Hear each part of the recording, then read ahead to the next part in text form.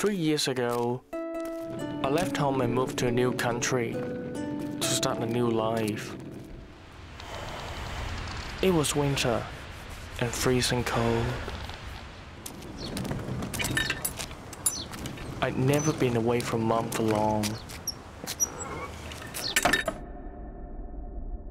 Mom grew up in a very strict family. She didn't have much freedom. They tried to stop her from marrying my father because he's blind.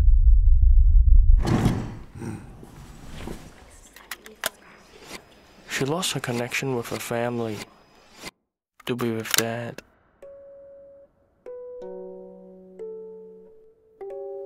Mom loves to learn new things.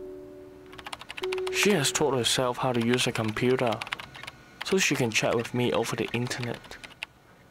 But it is a bit too hard for her. So most of the time, we talk on the phone. Once again, we're connected. A while ago, Mom hurt her back and had to stay at home. She spent her time scanning our family albums onto a disc and sent it to me. I was so surprised to receive the parcel full of my childhood memories. As our family unit is so small, Mom always encouraged me to make new friends. She would take me to the playground all the time so I could play with other kids.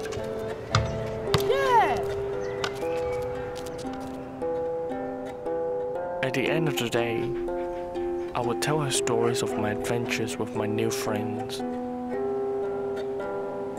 She never spoke. She would just listen and smile. One afternoon, I got a phone call from Mom. She was crying. I knew that something was wrong. Son, Grandma has a stroke. We're on our way to the hospital. I'm devastated. I can't see Grandma, and I can't be there to support Mom.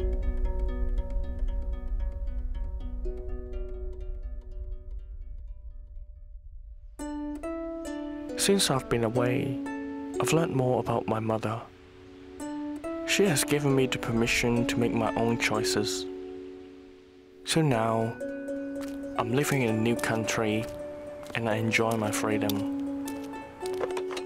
But I'll keep telling her my stories.